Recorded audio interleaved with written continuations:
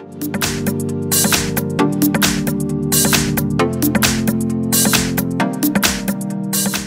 I've got Nokia 5.1 and let me show you how to set up date and time on the following device. So at first, let's open the list of all applications and select the settings. Then go to the very bottom of the list and open System.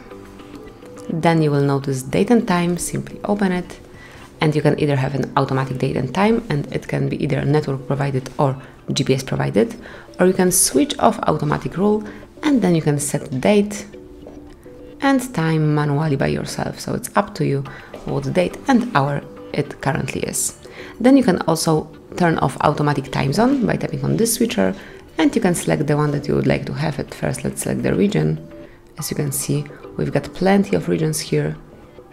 Let me pick Malta. And finally, you can also change the automatic 24-hour format clock to, it's the obvious one, and then you can switch it off to have 12-hour format clock. So that's basically all. Then if you would like to go back to default settings, simply switch off all those switchers and then select automatic date and time. And that's it. This is how you can set up and personalize date and time in your device in your Nokia 5.1. Thank you for watching. Please subscribe our channel and leave the thumbs up.